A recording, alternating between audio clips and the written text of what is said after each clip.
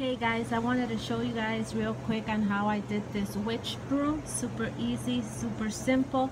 And if you're interested on how I did this, just keep watching. So for this project, you're gonna need a corn broom, which I purchased at Walmart for $4.88, and a can of spray paint of your choice.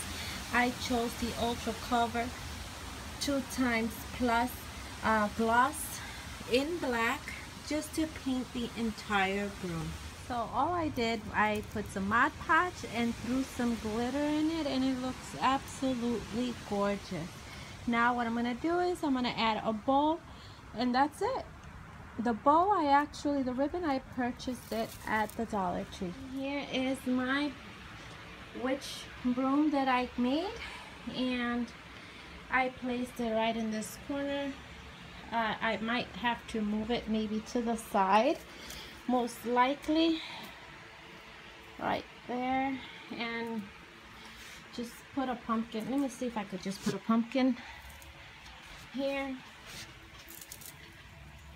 and just keep it there for now.